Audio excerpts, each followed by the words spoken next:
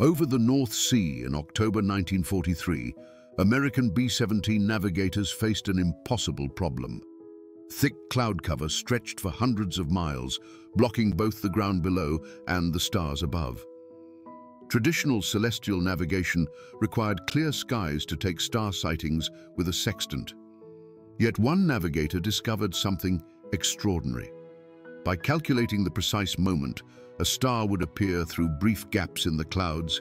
Then, taking rapid measurements during those fleeting seconds, he could establish accurate position fixes.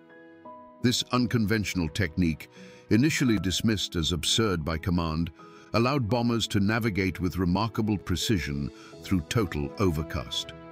The method spread rapidly among 8th Air Force navigators, transforming what seemed like blind flying into calculated navigation. These star shots through clouds became essential for finding targets across cloud-covered Europe during World War II.